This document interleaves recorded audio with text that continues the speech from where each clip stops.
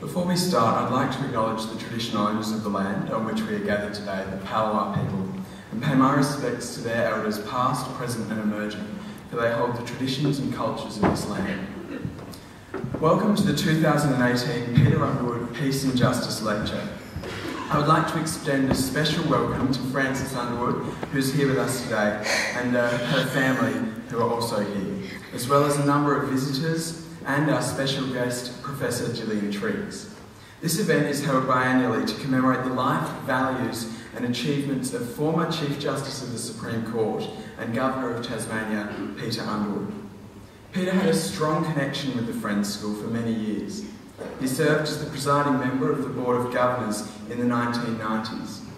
In this time on the board, he guided the school through a difficult period, including the fundraising and reconstruction of buildings which were deemed unsafe for students.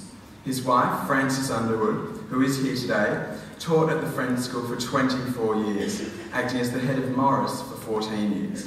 Most of his children attended the school, and his legacy is continued today through his current descendants at Friends. When preparing for this, I asked if there is anything about Peter that I should include.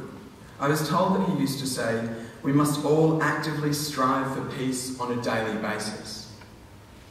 This is reflected in his 2014 Anzac Day address as Governor of Tasmania. He warned against the glorification of war, reflecting on the brutal reality of what Gallipoli is. He called for 2014 to be the year of peace, and for some of the money spent on the Anzac Festival, as he referred to it, to be diverted to the University of Sydney's Centre for Peace and Conflict Studies.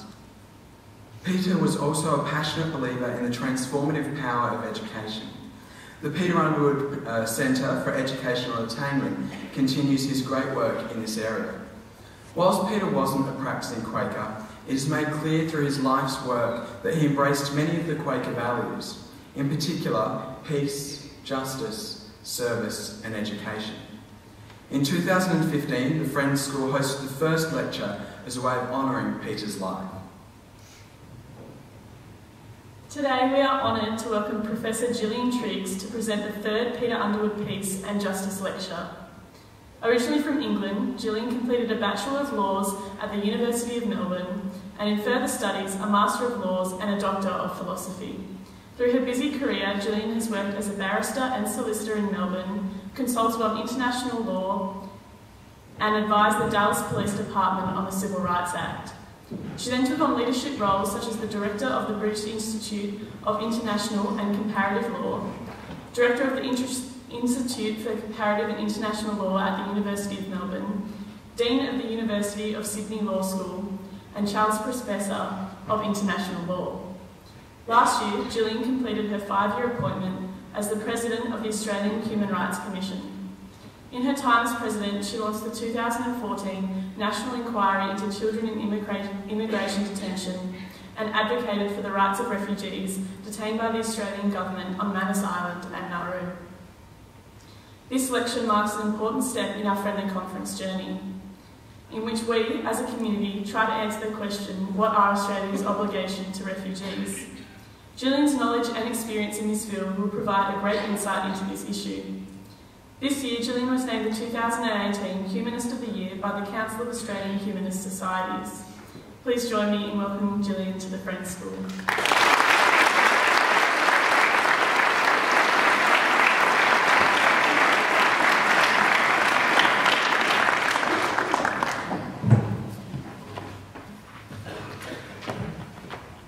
Well, good morning, everybody.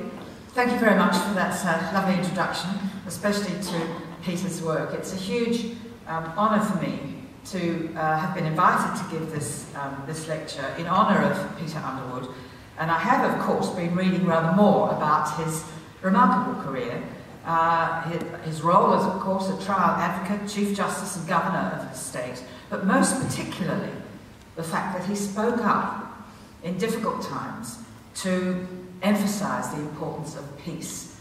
And he understood, I think, something that I think is critical to the issue that I'd like to talk about today, our individual responsibility for asylum seekers and refugees. He understood that human rights and breaches of human rights are probably one of the most important and effective global causes of conflict. And perhaps one of the examples that we're all very well aware of is, of course, the breach of human rights that underlies the position of the Rohingya people in our region. The failure to provide citizenship to these Rohingya people in the west of Myanmar over many decades is a root cause for about an estimated 800,000 fleeing to one of the poorest nations in the world, Bangladesh. So Peter Underwood understood the importance of human rights, and he understood the importance of peace rather than conflict. And I really admire his willingness to stand up and, to use that modern phrase, speak truth to power. I think it's important that the students are, over these few weeks, looking at responsibilities to asylum seekers and refugees and about what we as citizens can do about it. Indeed, in my view, as citizens, we have a responsibility to speak up and even to act up. Human rights are not for the faint-hearted. It can bring condemnation. It's difficult to deal with. Peter dealt with it, and in my own way, I've been trying to deal with it as well. My perspective is one that's informed not only by a moral, religious, or ethical view, but by international human rights law. I am very pleased, of course, to come to Tasmania to speak about this subject. I came, of course, when in Pontville, children were being held at that time indefinitely in the detention centre.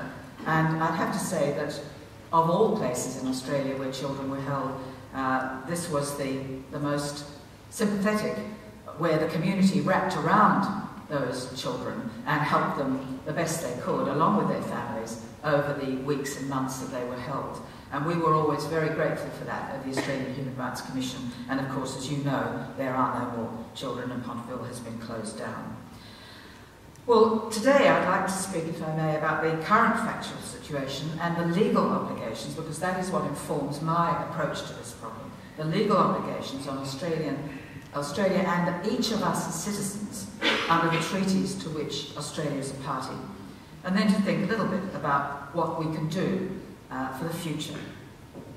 But in dealing with these questions, I'd like to remind us about Australia's compassion and humanity from the past.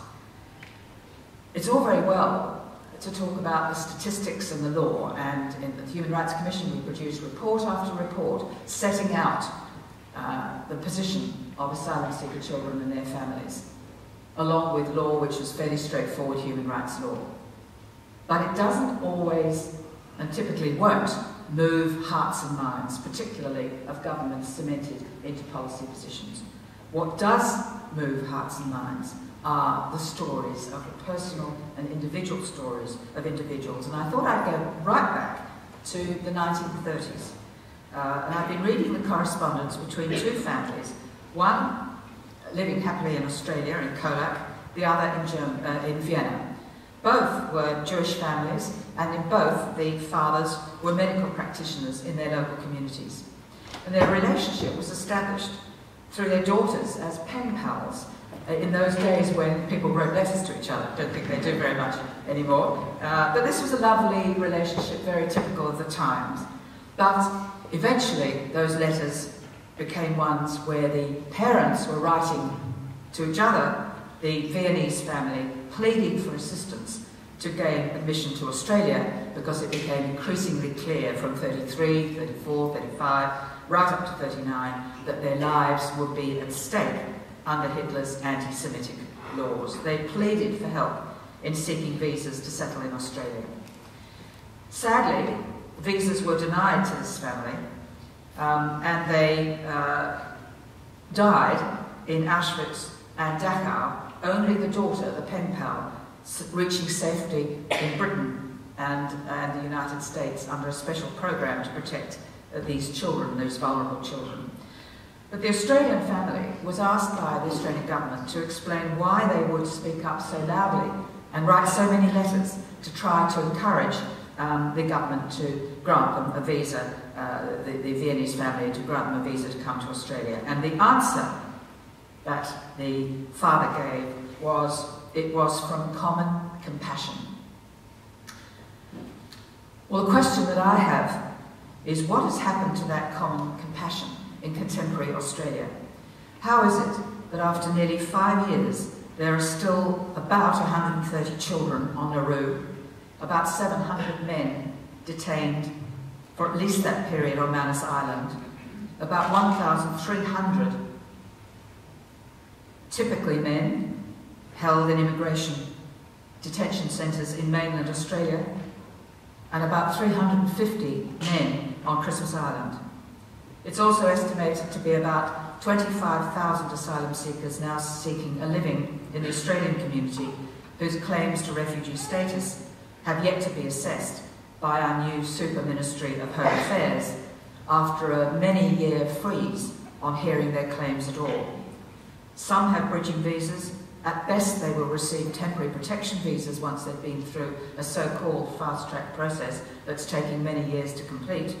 But they will never, according to government policy, supported by both major parties, but they will never be allowed to settle in Australia on even a permanent protection visa. Some are losing their accommodation, and their New Start allowance is now being cut back. They have very little prospect of obtaining work. We are building up a long-term problem, I think, for the Australian community, because these people will forever be in a legal twilight zone. Well, one might ask, why should we be concerned about refugees who come to Australia without a visa? They've come using people smugglers. They have come in a way that the Australian government chooses to consider it illegal. I'd suggest that we all have a responsibility to asylum seekers and refugees, both at the level of law and our responsibility to them in particular, but also because the breach of law in relation to these people is a threat to all Australians. But let me explain why that is. UNHCR and other UN committees and rapporteurs have been unanimous in finding that Australia is in breach of its obligations under the Refugee Convention, a convention designed to deal with the very problem that we saw in Australia in the 1930s, and the need for some form of refuge for those subject to those laws in fascist Germany. The Convention on the Rights of the Child is clearly being broken, along with the Torture Convention and the International Covenant on Civil and Political Rights. Breaches of these laws threatens us all because there's been a growing willingness by our politicians to breach the rule of law in general. It appears to be supported by a majority of the community, but it has significant repercussions for our freedom of speech, for our right not to be detained without charge or trial by our peers, our right to a freedom of association, and also to guard against the unprecedented growth of executive discretion of ministers, and in particular through this new Super Ministry of Home Affairs. The ministerial discretion is neither compellable nor reviewable by the courts, and represents a serious regression of respect for the rule of law in Australia. To put it in fairly simple terms, let's think about the debate we've seen in the newspaper over the last few days. Does President Trump have a right to pardon himself? What's the answer? Clearly, no. We all know that. The Americans know it in their constitution. But what we are failing to understand is that one of the underpinnings of our legal system is balancing and putting brakes upon the power of the executive. And we could go right back to the Magna Carta, celebrating now more than 800 years, where Bad King John was forced to put his seal on those demands of the barons who challenged his view that he was supreme. The key point about the Magna Carta is that even the sovereign, the executive, is subject to the rule of law. This isn't the invention of a post-Second World War left-wing United Nations. This is a fundamental principle that underscores all of our, or most, legal systems in the world, but certainly our common law Westminster democratic system. And buried in the middle of that Magna Carta, if you can take the time to go back and look at it, along with your responsibilities to your feudal lord, is, and how many pigs and cows you can have, and the content of a glass of wine, and the breadth of a piece of cloth, in all of those rules is a provision right in the middle. No man may be detained arbitrarily without charge or trial by his peers. This is a fundamental principle, and yet it's a principle in our refugee policy that we are breaching frequently. We also, I think, have an extraordinary circumstance in which many of the institutions of our democratic government are now threatened by corruption and by abuse. We've seen the evidence in the Banking Royal Commission. We've seen the business world avoiding taxes yet calling for further tax deductions. We've seen the police faking breath tests. We've seen our political representatives failing to even read the Constitution and to understand about dual citizenship. We have a failure of Parliament itself to support human rights, and we have the passing of laws by complicit oppositions with government bodies which explicitly breach even the fundamental principle of non-refoulement in the Refugees Convention. You will all know that the fundamental principle in that Refugee Convention is that a person with refugee status may never be returned to the state where they are subject to persecution and to intolerance and often to death. And yet today we are sending back Rohingya to Myanmar to face whatever they will be facing there in an environment in which they have no citizenship rights and are subject to brutal repression. These are difficult environments in which we demonise welfare recipients, and I think the debate about women in relation to double dipping for maternity leave is a very good example of that. But we also have the extraordinary circumstance in which the considered consultation with our Indigenous peoples and the Uluru Statement from the Heart has been dismissed really with almost no explanation by the federal government. How is it that we've reached this position? How have we moved from a compassionate and welcoming country to one where we promote the individual above the needs of so many in dire need of protection and support? Well, what I'd like to do is to explain why, in my view, the law has let us down and why Australia has become isolationist and exceptionalist in our approach to these problems of international legal compliance. And let me point up to a comparison. You might recall that 18 months or so ago, the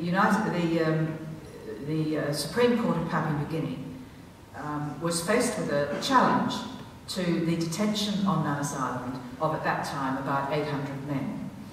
And the matter went through the normal legal process. This was a case called Nama against Pato. And it got to the Papua New Guinea Supreme Court on the argument that the Papua New Guinea Constitution provides that no person shall be deprived of his personal liberty, an echo of the Magna Carta that I mentioned a moment ago. And the Supreme Court of Papua New Guinea decided unanimously that the deprivation of liberty jointly by the governments of Australia and Papua New Guinea on Manus Island was in clear breach of the Papua New Guinea Constitution, section 42, which specifically protects personal liberty. Now that led to the removal of those asylum seekers in a formal detention centre to another detention centre effectively built by the Australian government. Not much effectively was achieved by it, but my point is that we have a unanimous decision of 5 jurists in Papua New Guinea working with a modern constitution in 1975 to give effect to a principle that's fundamental to our common law legal system. But 3 months earlier, we had another decision by the Australian High Court that reached a very different view. This concerned, it is known as the M68 case, as many of these decisions don't use the names of the individuals concerned, but this concerned a Bangladeshi woman. She had arrived without a visa on a fishing boat, having paid a people smuggler. She was picked up at sea, rescued. She was detained on Christmas Island as an unlawful non-citizen under our Migration Act, and she was transferred to Nauru. She was pregnant, And she gave birth to a daughter, mercifully allowed to do so in Brisbane shortly after. But she wanted to resist her return to what the United Nations has said are cruel and inhumane facilities in breach of the Torture Convention on Nauru. She wanted to avoid going back with her child. And as the case came closer and closer through the legal processes to get to the High Court of Australia, it became very clear to the lawyers, to the public servants, and even ultimately to the Minister himself, that the Migration Act did not permit the return of this woman to Nauru. There was no power that allowed government officials to forcibly remove people from Australia to Nauru. And the government became aware of this defect in the Migration Act, but was determined to maintain its offshore policy. So what did they do? They went back to the lawyers, my own profession, and said, we want you to fill this legal gap in the Migration Act. And they drafted a piece of law, technically section 198 AHA2 of the Migration Act, which provided that the government official now was bound to transport that woman back to Bangladesh. And it was retrospective legislation which neatly covered the very period of her detention, both at Christmas Island and Nauru, and her time in Australia. Now that law, that amending law, was passed by Parliament with very little public discussion. But what it did, of course, was to allow her penalisation in Nauru retrospectively in order to repair the position in the Migration Act. Well, the matter went to the High Court, and 6 of the 7 judges took pretty much the same view, that the Migration Act, before it was amended, would not have allowed her return to Nauru. But once it was amended retrospectively, it now permitted her return. There was one judge that stood against that, Justice Gordon, one of the 3 women on the High Court, and she said, this is wrong. We have what is known as the separation of powers. The judiciary is independent from the executive, and the executive is subject to the rule of law. We go back again to the principles of the Magna Carta and King John. And Justice Gordon said, only judges can impose penalties. Only judges can require her to go back to Nauru. The executive does not have that power under our Constitution. And also, of course, you cannot have retrospective criminal or penal laws. She was the only judge to make that decision. All of the other judges said, no, Parliament has spoken. Parliament, the word of Parliament is sovereign. They represent the democracy of the people. And if this is what Parliament clearly intends, then that is what will happen. Now, the upshot then, of course, was she was deported, along with, of course, many others that provided then the legal basis for doing it. Now, I go into detail on those 2 cases for a very particular reason, and that is to say that we're operating in Australia in a very outdated constitutional and legal environment, whereas a country like Papua New Guinea that gained its independence in a period of great optimism and enthusiasm, I remember it well, in 1975, a modern document that includes the fundamental principles of common law freedoms. Why is there this difference? And let me explain why. We are the only country in Australia, the only country, democratic country in the world, and the only common law country in the world that does not have a Bill of Rights. And this means that our courts don't have the tools or equipment to reach the kind of decision that the Papua New Guinea Supreme Court was able to reach. But let's go back a little bit in time. I talked about the horror of the Jewish community in Vienna and the compassion of an Australian family trying to support them. Well, in the year or so, just towards the end of the Second World War, a remarkable Australian, Dr. H.V. Abbott, some of you in the audience will remember this feisty, brilliant, I think somewhat annoying, very determined and opinionated lawyer, who went to the Dumbarton Oaks in Washington to draft that inspirational document, certainly a document that's informed my entire political career, the Charter of the United Nations. The point being in that charter that the rule of law and compliance with human rights law can prevent conflict. It was about how to achieve peace in the aftermath of the horrors of the Second World War. And if you read that document, and I urge you to read the Charter, you'll see how strongly the Charter links compliance with human rights with avoiding conflict and war. That was the underlying premise of the Charter, and this man, Dr. Evatt, was part of that. He was successful, and he was invited back by Eleanor Roosevelt in 1948 to draft the Universal Declaration of Human Rights. And this was something of an honour. Australia was barely stretching its wings as a sovereign nation, and he went over and helped to draft some of those fundamental provisions of the Universal Declaration. But importantly, and sometimes we forget this, in 1948 he was the chair of the General Assembly of the United Nations, and under his presidency the Universal Declaration was passed without a single negative vote.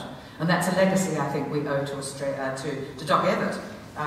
But what it did was to set the foundation for all of the modern human rights law that we talk about. The Refugee Convention, which was designed to prevent the problem, of course, that the Viennese Jewish family had in leaving their country to provide refuge, but also the Convention on the Rights of the Child, the International Covenant on Civil and Political Rights, the Covenant on Economic, Social and Cultural Rights, the Torture Convention, the Genocide Convention, all the way up to the mid-90s, when Australia was a very strong leader in negotiating the Rome Statute for the International Criminal Court.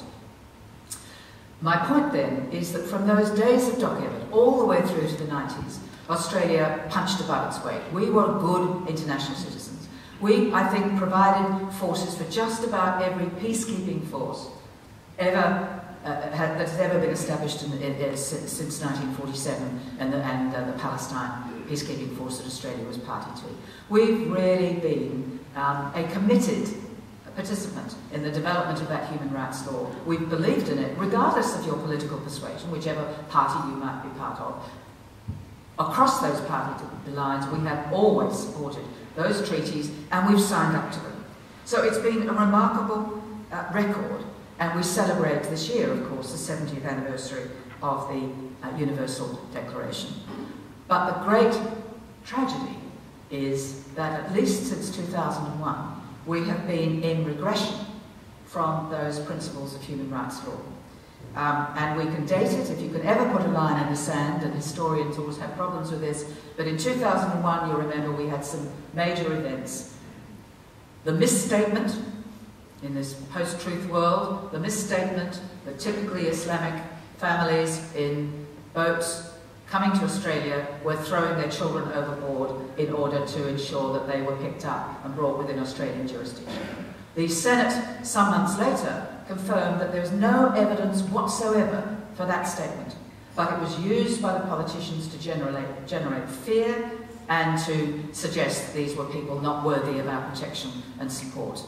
It was a disgraceful misstatement, a distortion of the facts, but it was important in the election that was held some few weeks later. A few weeks after that, a few months after that, we had that extraordinary Norwegian captain that brought the Tampa sailing into Melbourne waters, contrary to government rejection of the right to come in, but nonetheless he sailed that ship in right into the arms of a formidable judge in the federal court, Justice North, who essentially confirmed that Australia is bound by the Refugees Convention and we would abide by it. Those were heady days, but within weeks of that we had 9/11, the terrorist attack on the Twin Towers and Pentagon, and the deaths of at least 3,000 Americans. A shocking year, but for Australia a pivotal year, because that was the year when our politicians started to speak in terms of fear, of protection of national borders, which of course as a sovereign nation we're entitled to do, but nonetheless to conflate people of the Islamic faith, people seeking our protection as asylum seekers, and terrorism and threats to our national sovereignty and to our national security. and a willingness again across the political spectrum of people to use these sad plight of people seeking out protection in the context of fear and national security. Just to return again to the law, despite that extraordinary history that I've given to you of us being good international citizens, for the most part, Australia never implemented those treaties in domestic law. Now, I realise that's a technical legal point, but I think you'll appreciate that as a diplomat, you cannot go overseas and ratify, or rather sign and negotiate treaties. Those treaties do not have a domestic effect in Australia unless and until Parliament passes it into legislation. And we've done that in two major cases, the Race Discrimination Act in 1975 and the Sex Discrimination Act in 1984, very much led by a former colleague of mine, Susan Ryan, the first woman ever to be appointed to a Labor cabinet in the Hawke years. Remarkable achievements, but those are the only two pieces of legislation that have been introduced into Australian law subsequent to a convention. Another exception is the Disability Convention, but interestingly Australia led with that legislation before we had a convention. But my point then is that almost all of the treaties that I've mentioned have never been brought into domestic law. Extraordinarily, the Convention on the Rights of the Child is not part of Australian law directly. The International Covenant on Civil and Political Rights that picks up the point about no arbitrary detention without charge or trial is not part of Australian law. It was part, however, of my jurisdiction as President of the Australian Human Rights Commission.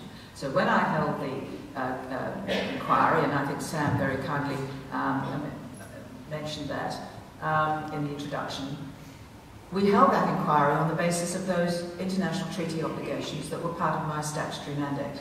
But when I went to see the minister or ministers saying, you cannot hold these children indefinitely without some proposal for assessing their claim to refugee status and durable settlement, because this is contrary to the obligations Australia has signed up to, and it's contrary to my mandate as President of the Human Rights Commission. And I would always get the same answer. That's very interesting, but it's not part of Australian law. Even the Refugee Convention, which in earlier years, parts of which had been implemented in Australia in the Migration Act, were 2 or 3 years ago stripped out of the Migration Act. So the definition of what is the refugee is not the definition that's in the Refugee Act, but it's defined by the Australian government and the discretion of the minister. This now expansive discretion that is too abstract an idea to really engage most Australians, but this is what is happening in Canberra and why I think we have to be eternally vigilant. So many of these treaties never became part of Australian law, but compounding the problem is the fact that we have a constitution that does not protect these rights. The Constitution does very little for us other than deal with the practical aspects of trade and independence of the state and the Commonwealth and setting out respective powers. We do have a right to freedom of religious expression in the Constitution, and we have a right to judicial review. But we have no protection within the Constitution for the kinds of rights that were effective to the Papua New Guinea Supreme Court, looking at the Manus Island case. We have no provision of the right of the individual to liberty in our Constitution. So what happens in case after case is that, and the M68 one is a particular example of that, where the judges in the main, and there are exceptions, but in the main say, if Parliament has passed clear and unambiguous legislation, then the common law principles that we inherited from Magna Carta cannot apply. They will be ousted by the precise words of Parliament. And that is what is of great concern to me, that the common law rules can be overridden by Parliament. And I suggest, somewhat controversially, by no means do my colleagues agree with me, but I believe that Parliament, just as King John, Parliament is subject to the rule of law. And I'm not talking about the law, the particular piece of legislation. I'm talking about the principles of the common law that underlie the principles of legality. I do not believe that an opposition should be able to work with the government of the day to pass laws which are in breach of the fundamental common law rights in Australia. I know it's a difficult point to make, because people would say they represent the sovereignty of the people. But I believe even Parliament is subject to these common law principles. And I think it's something that is enormously important in an environment in which we have such a huge tolerance for the post-truth world that we live in. There are so many myths about asylum seekers that one hardly knows where to start. I think you're all aware of this phenomenon of post-truth. I might recall the inauguration of President Trump that was announced by his press officer, Sean Spicer, to be the largest inaugural attendance ever in the history of the American Republic or the history of the entire universe. It was objectively false. Thank goodness for CCTV cameras and photographs. It was objectively not true. But Anne Conway Tyler, who I sympathise with the job she's got to do, but nonetheless, she said, don't criticise Sean Spicer in making that statement. He was simply providing an alternative fact. Now, there is no such thing as an alternative fact. A fact is a fact. There may be other facts which alter your view if you're open-minded, you look at the facts generally, but there's no such thing as an alternative fact, and we cannot spin what is untrue into something that becomes true. And we have, I don't know of a more important time than now for us to stand up for the facts and the evidence. The law that I talk about is really Human Rights Law 101. It's very simple, it's not difficult. You do not detain children, you do not detain families that are seeking protection. But there are so many myths in relation to asylum seekers that it's very hard to know where to start. It is not illegal to arrive by boat having paid a people smuggler. This is protected by the Universal Declaration of Human Rights that Doc Evatt played such a strong role in formulating. Article 14 provides everyone has the right to seek and to enjoy in other countries asylum for persecution. I won't go into all of the myths and mythologies. They are very troubling, but I think what I'd ask of students at a school as fine as this one is think about the statements that are made by our politicians, by some segments of the media. Read it carefully and think about whether the evidence and facts support it. Think independently, and I think one of the things that one most gains from a good education, and I'm sure you're getting that here at the Friends School, is independence of thought and critical analysis. I don't mean critical in the negative sense, but critical in the sense that you think about what you're reading and you think independently as to whether or not it's the truth. Because it is the truth that I think we have to fight very hard for at the moment.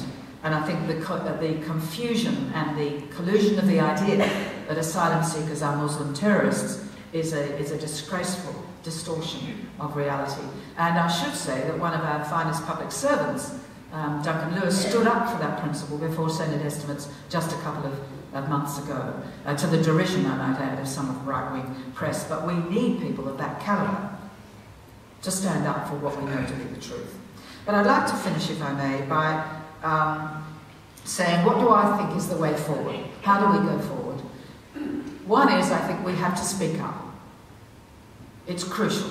If you think clearly, you read the evidence, think for yourselves, and then speak up, and use whatever avenues you have. The school newsletter, write an op-ed for the local newspaper, join your local groups. Get your facts right. If you get them wrong, you will be pilloried, you will be shot down very quickly. Do your homework, get the facts right, understand a little bit about the basic principles of the law, and speak up and be active. From a legal perspective, I'd like to propose that it's time we revisited a Charter of Human Rights in Australia. Victoria has a Charter of Rights, the ACT has a Charter of Rights, and there's some discussion now. In Queensland, the government is currently drafting the Bill of Rights, and I understand there's a political commitment here in Tasmania, which I see as enormously encouraging. Even the Northern Territory is thinking about this. But we're not seeing the debate at the federal level, and that's where I think we need to take our energies into the future. We've tried. You might recall that the Brennan report, Father Frank Brennan, did a very comprehensive survey across Australia, talking to all sorts of Australians across the political spectrum, to say, do we need a Charter of Rights in Australia to articulate the human rights Very simple ones: right to freedom of speech, right not to be detained without charge or trial, right to freedom of movement, independence of the judiciary, and so on. Very simple principles. It hasn't got to be a difficult document.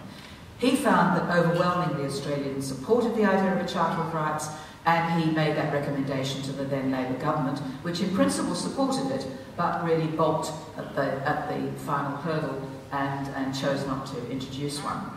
I think it's time we looked again at a Charter of Rights.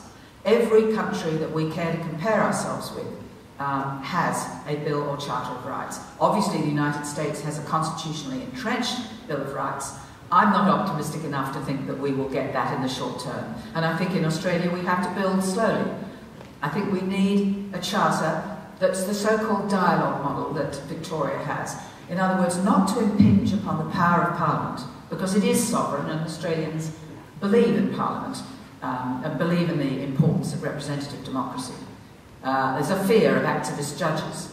I think it's misplaced, but nonetheless it does exist in Australian political environments. But if we were to adopt something similar to the Victorian model, where a breach of human rights will be something that the court will comment on, or say that a particular factual circumstance breaches the Charter of Human Rights, and then sends it back to Parliament to repair the defect, that means you're giving or leaving sovereignty with Parliament where it rightly belongs, and you haven't got judges declaring laws to be invalid. It's a relatively weak model. It's not everything one would want, but I think it's something that we can talk about as an experiment. If it doesn't work, you simply repeal the legislation. But no country that's ever enacted a Human Rights Act has ever repealed it, despite political concerns about elements of it. So I don't think a lot of damage could be done. But I'm also realistic. We're having great trouble in Australia, even getting rid of the race clause in the Constitution, or in enacting some form of constitutional recognition of our First Nations peoples. And as I said earlier, the Uluru Statement from the Heart has been, and all it's suggesting is an advisory voice to Parliament. Even that has been rejected out of hand. If we can't achieve that constitutional change, I think to achieve constitutional change for a charter is going to be even more difficult. So let's go for what's achievable, which I think is a legislated charter, very like the Victorian model, or the New Zealand model, or the Canadian or the British models, where we could at least get a start, and to start to speak the language of human rights. That is my concern, that we in Australia are not speaking that language. We're not constrained by our charters to ensure that we respect those human rights. So to conclude then, I am distressed that we seem to have moved so far from that common humanity and compassion by that Australian family to a Viennese family in the 30s. We seem to have lost that somehow, and we've become much more obsessed with perhaps misplaced emphasis on national security. We need to think about the importance of our individual rights and the rights of the community as a whole. But in particular, of course, I think we need to express that compassion to those people that have sought our protection from egregious human rights breaches. So thank you very much indeed.